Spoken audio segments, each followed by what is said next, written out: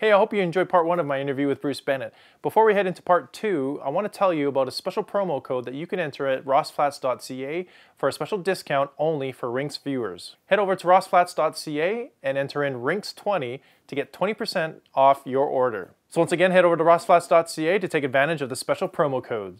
So Ross Flats Vintage Apparel and I are going to release a limited run of the Edmonton Garden sweatshirt. So you'll want to make sure to go to social @_the_Rinks on Twitter and Instagram and hit subscribe here on YouTube to get more up-to-date information. So stay tuned on that. Make sure you use the promo code. So here we go, part 2 with Bruce Bennett. Let's go.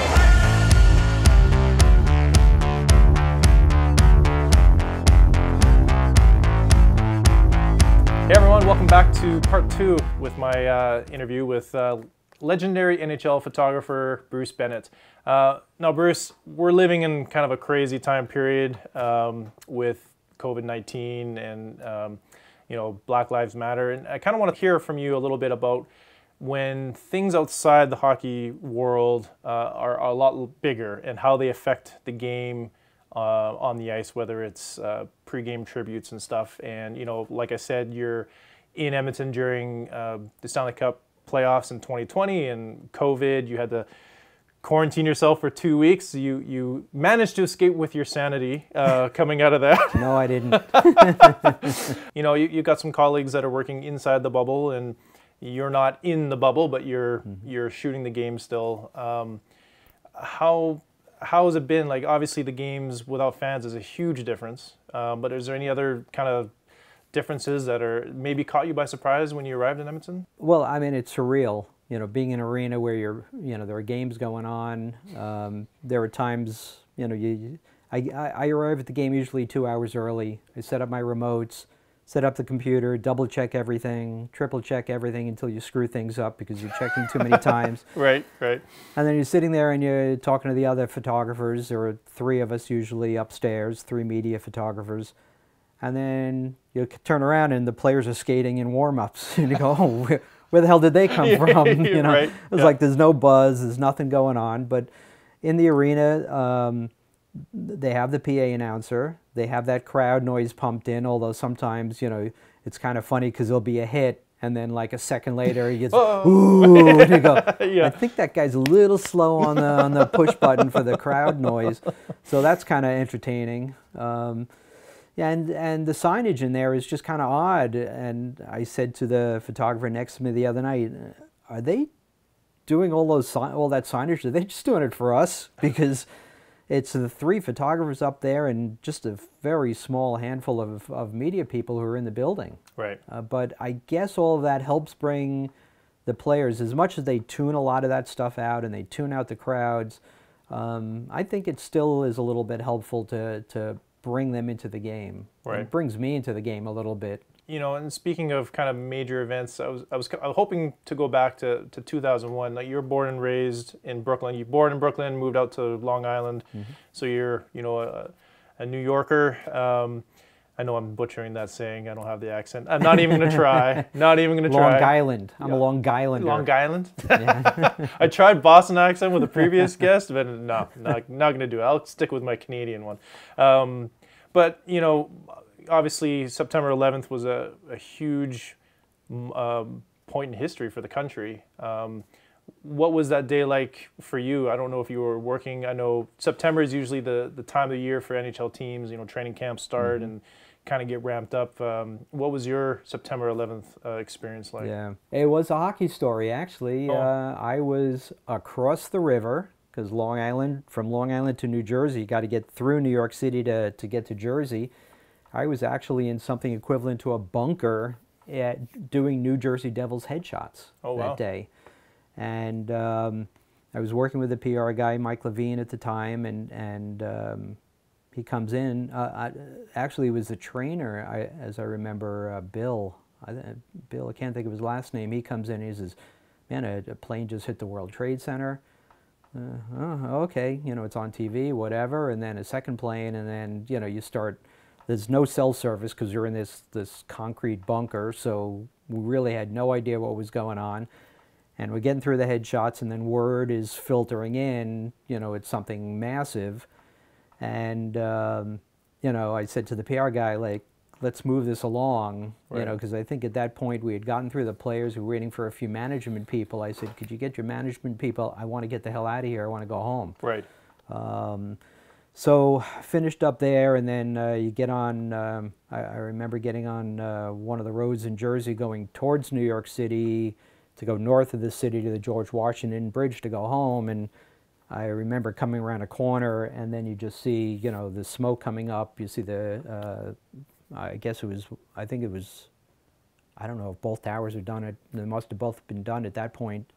You just see the smoke coming, and you're like, oh, you know, it's just like an awakening to see it live. Right. And then it was torture getting home from there. It was weaving, pulled off the road at one time.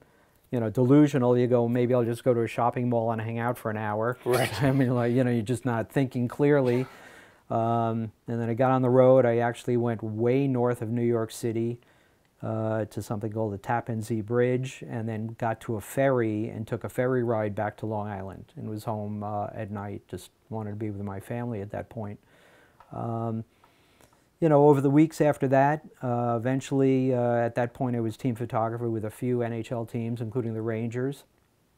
And it was very odd during training camp. I can't remember which players they had signed that summer. But I actually, which didn't happen that often, I got on a charter flight with them from Tarrytown, New York, I believe, and flew out to Detroit was one place we stopped. Midwest trip, I think, Detroit, Minneapolis maybe, and just flying on those days, you know, some of the first flights to be up in the air was very, very weird and felt very strange getting on the plane. And as professional athletes, basically, you know, you get screened, but not all that carefully. So even that felt a little creepy as well. Going a little bit down the road in the schedule, you know, I think the hockey world was definitely tuned in on October 7th, 2001, I believe, with the Rangers' first home game. Sure. You know, obviously you were there, and going along the theme of bigger than life things happening, you're at a hockey game shooting photos. You know, as a early 20s, Jeff Nash was tuning into that game in particular. I think all the hockey world was tuning into that game. Is there a different feeling, a different vibe, or what was the feeling of that night? You said you arrived 2 hours before. Mm-hmm. You know, did you stick to the same routine, or does that throw your whole routine out of whack? Yeah, since I was Rangers team photographer that year, there were some responsibilities before the game to get set up, but still probably about 2 hours prior. Back then, and Madison Square Garden is a pretty tight place to put remotes, so yes. I don't think at that point we were doing remotes. You check the strobes, make sure they're working, check the photo positions, because we did have extra photographers on that night. You know, the sense of uncertainty, how is this all going to play out? Who's going to do what? The image that it was actually brought up to me just this week, someone sent it back to me just as a reminder, was Messier with the fireman's hat on, helmet on. So that brought back some memories, but I think, you know, as a journalist, what's important in situations like that is to remove yourself from the situation. Right. You can cry about it afterwards, you can think about it afterwards, you can obsess about it afterwards, but when you're in that moment, you can't let emotions get involved in your shooting, right. Because it'll prevent you from doing your job. Right. So there was more, it's always more a case of, you know, am I going to be in focus? What do I have to worry about? Is the lighting going to be right? It's not so much as, you know, and also how am I going to document this and do justice? It's an interesting point, and I've seen you mention that in other interviews about, you know, whether it's something heavy like that or even a retirement, jersey retirement or whatever, you kind of have to zone out and you're right, kind of focus on work. And from everybody else looking in, like you are documenting history. And that photo that you mentioned, I was going to bring that up actually, that as simple of a photo as that is, you know, technically compared... What do you mean by that? What's that? I mean, yeah. Yeah, it's a headshot. Yeah. It's a glorified headshot. Yeah. You know, and you shoot stuff like that and you, okay, well, whatever, it's there, it's in front of me, I shot it. And then, you know, it takes somebody, a client, to pick it up and use it, and then all of a sudden everybody's like, "Oh shit!" Yeah, yeah. That's, you know, and that's why when it was brought back to me this week, I was like, "Okay, it's a headshot," you know. But yeah, I mean, it touched somebody. Yeah, and you know, in terms of that photo, it was one of that particular photo was one that everyone kind of, at least in the hockey world, ties to that event because you know, it was Messier wearing the fireman's helmet. And speaking of MSG, I did a top 10 Rinks Around the League, and I actually did have Little Caesars at number 1, but MSG is just like I mean, if they could be tied for number 1, maybe you could articulate it better than I can, but MSG is a pretty special place. I always love going there. What does MSG mean to you? Because I think as a child, you maybe have experienced the previous MSG before this one opened? Just because the hair is this color doesn't mean I was... I saw it on an interview, I swear. 1968, I mean, come on. Look, I went to the old Garden, which is 50th Street and 8th Avenue, maybe, when I was 13. Went for the last Rangers game, Rangers against Detroit. The only reason I remember is because I have a little ticket stub and I have a slat of chair. Oh, wow. From there. Because luckily there were 4 of us from the neighborhood who took the Long Island Railroad into the game.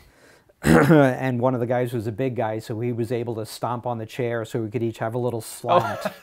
Other people were walking. Yeah, a keepsake. Yeah. Everybody else was walking out with chairs, 4 chairs, 6 chairs, you know. So people are literally like removing chairs and just carrying it out? All you heard during the third period is the sound of chairs breaking. You know, like imagine these days, you know, like you would never get away with this. By the time... I had to buy these. I had to go on auction and buy these things. Yeah, we have a Yankee Stadium pair of chairs. Yeah, that was 10,000 Marriott points, 100,000 Marriott points or something or other. But they were literally just taking... Oh, you just smash stuff. I mean, people came with toolkits. I mean, people were unscrewing signs, bathroom signs and stuff from the walls. It was mass havoc. Wow. So that's my only memory of the old Garden. But I tell you... I got to compare. I got to do a comparison for you. Madison Square Garden, I think that distinctive roof is part of what does it. Right. You know, like you walk in there, same as like you walk into Yankee Stadium and you know the Bronx is gray and black and dark and all that stuff, and then you come up that runway into the stadium and you go, oh my God, it's an oasis. Yeah. That green, lush turf with an iconic scoreboard. I'm talking old Yankee Stadium. Yeah. And, you know, Madison Square Garden is that same kind of feeling when you walk into that building and you see that roof and you go, this is it. Everybody wants to play here. Right. This, you know, and there are some times I capture players coming in from other cities. They get off the bus and they walk past the Zamboni corner and say, hey, let me just take a peek. And they walk out and they just stand there and they look up at the ceiling and, you know, they just tingle a little bit. Yeah. I remember before my first time, because it's kind of got that tannish brown color. For whatever reason, I thought it was wood for some reason. But then when you go up, the media press boxes is way up. You almost can touch the roof, and I'm like, oh, it's tin or it's just painted that way. But it still looks, and the unique shape of it. It's a more kind of a like an egg, oval shape. It's not like the round corners like a lot of rinks are. I remember one of my visits there. I snuck up to you on a corner and we had a little bit of a chat while the game was going on when I was in town with the Oilers, and I remember you saying, you know, any day you're shooting an MSG is a good day. Yeah. And that kind of stuck with me, and when I think I've been there 2 or 3 times, but you know, as a small town Albertan boy being in, you know, New York and you know, MSG is legendary, and to be there is pretty darn cool. I want to throw one last question onto you. It's a little bit of a photo-related question, but is there a photo that has eluded you? Like you've shot so much over the years. Most photographers or most people who do visual stuff for a living, they always have a vision of whatever it is, the perfect photo or the perfect shot or whatever. Is there a shot that's eluded you over these years at all? You know, the fact is, those shots elude me every day.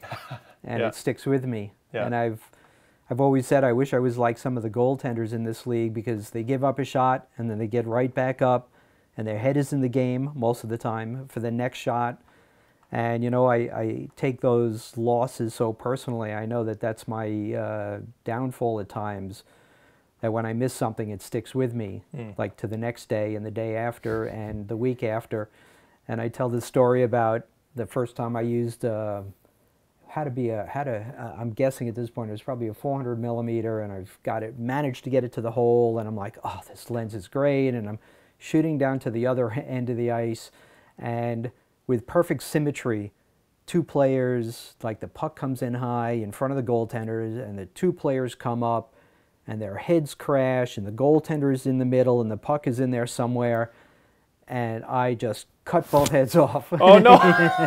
So that perfect symmetry was just right there, and I was like, oh, I love this lens, and like, bam, too tight, you know?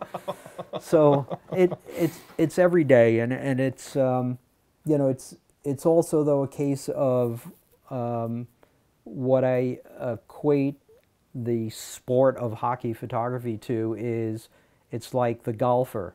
The golfer goes out and he sucks all day, but that one great shot brings him back the next day. Yeah. And that's what it is with hockey photography. You know, you get that one stunner or that one Messier with a helmet, as stupid as that shot was to me at the time, or as a throwaway shot, that shot resonated with someone else. That's what brings you back the next day. I guess it'll keep you hungry, right? It does. Yeah. It does, because you show up each game, and as I said, you get there about 2 hours early. I look at the roster. I start thinking, especially if it's a team that I'm more familiar with, you do your homework in your head. This player likes to go on the outside. This player likes to hold the puck behind the net. And you start thinking, what's going to come your way? And then you start breaking it down remote camera by remote camera. What's going to go to that remote camera? What do you have to be? You know, you just don't, I don't get it, some of these guys who walk into a game, they're not professionals. They walk into a game, they load their camera, and they're all ready to go. Yeah. Because without doing your homework, looking at the media notes, seeing who's up for milestone awards or trophies or certain point levels, or you're not familiar with any aspect of what you're going to shoot, you're not going to succeed. Yeah. Period. Yeah. You're just not going to be successful at this level. And most of the photographers who are shooting at this level, most of them, in a typical Stanley Cup year, are pros. Right. And they're guys who know their craft, and they're guys that you better bring your A game. Yeah. Like Olympics. You'll go up against an Olympic final, like the Crosby one at Vancouver. Yeah. You had 60 guys at ice level. You had 60 guys at center ice, up high. You got 120 guys that you're going up against. Right. And out of that 120, 100 are your solid pros. Yeah. And those guys will not be denied. Right. So if you're not going to be at the top of your game, you're not going to be at the cream of the crop. You're not going to survive at that level. Much like the players that you cover, right? Pretty much. Yeah. Yeah. Yeah. Yep. There are those who make it and those who don't make it, and you know, you can't have, you know, you just can't have 20 some odd stars on the team. You need the support guys, or the guys who are going to get the job done. Right. But everybody's got to pull their weight and be capable of succeeding at some level. Anyways, some pretty awesome topics. Thanks for sharing your stories. But now we get on to some fun bits. We get some trivia. So let's head over to the quiz. Uh-oh.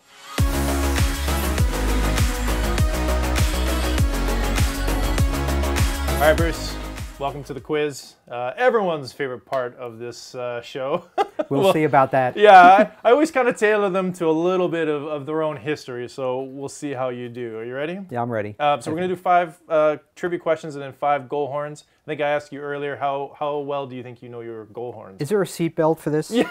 Or not? No, okay. not these ones, no. Yeah, we'll find out. Okay, all right, sounds good. All right, so let's head off with number 1. In 2002, Salt Lake City Olympics, Team Canada won gold 5-2 over the Americans. Do you remember who scored the game-winning goal?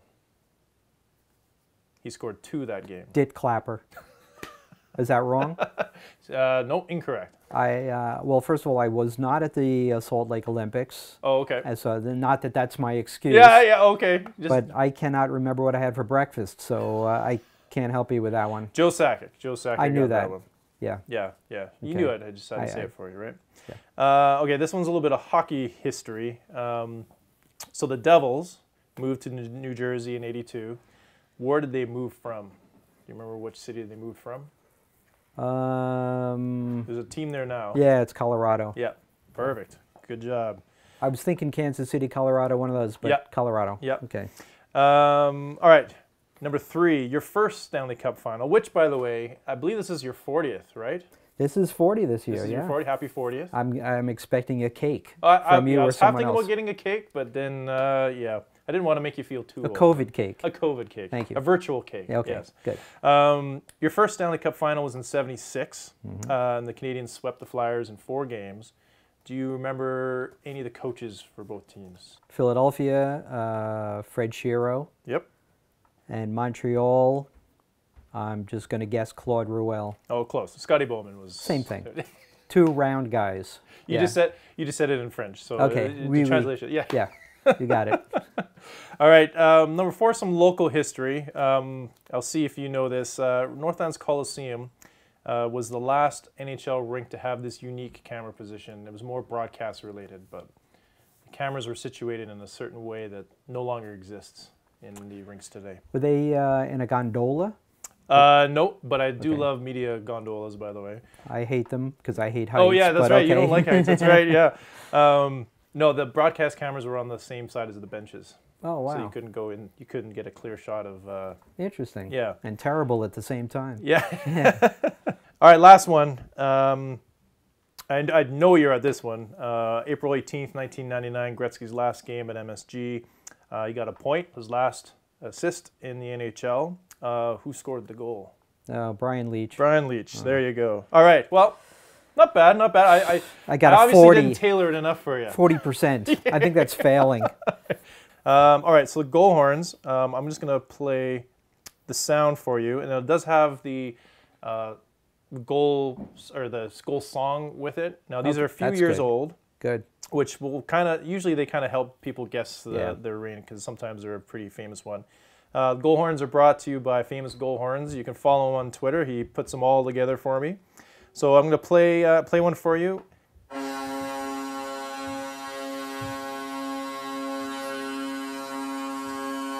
Yeah, that's the Maid of the Mist boat that goes under Niagara Falls. That's right. I have no idea. It's Philly. Oh, Wells boy, Fargo. that. Okay, if you say so. Uh-oh. I block everything out, so Yeah. I'm going to get a 0 on this quiz. Okay, well, we'll try. Let's try this one. Nassau Coliseum, New York Close. Islanders. Close.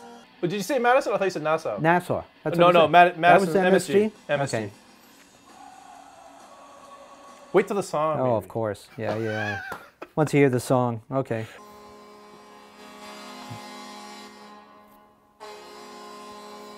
Okay. Do I wait for the song? Well, I don't know. Do you think you know this one? I think that's Nassau Coliseum now. No.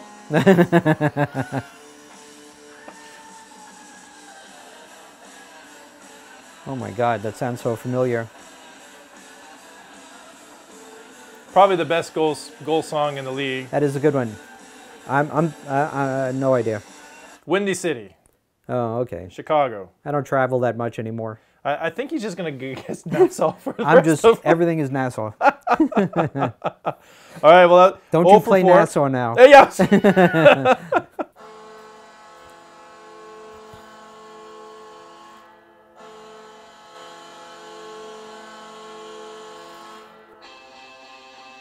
I don't know if the goal song is going to help you out with this one, but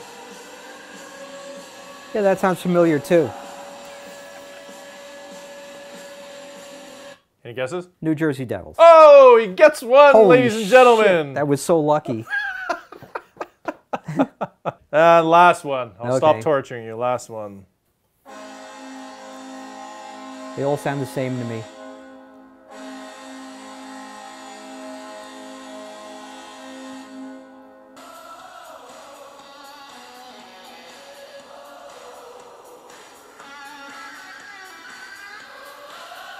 Nassau Coliseum. I thought I'd throw you a freebie in there. Okay, going on your guessing strategy, I thought, you know what? If I throw that one in there, at least he'll get one. I passed. Well, it's always just a bit of fun to get people kind of loosened up and having a little bit of fun. Well, Bruce, thank you so much for coming on. I guess, you know, in a silver lining to this whole COVID madness, you would never have come to Edmonton and you would not be in the seat. I got a lot of days to kill. I'll come back to your studio again tomorrow when you least expect me. I got nothing going on. He knows where I live. He's gonna be he's gonna be here tomorrow. Be like, I want another crack at those goal horns. Anybody home? Awesome. Well, hope you guys enjoyed this episode. Bruce, thanks again for coming. Thanks for having me. Awesome. Thanks everybody for watching. See you next time.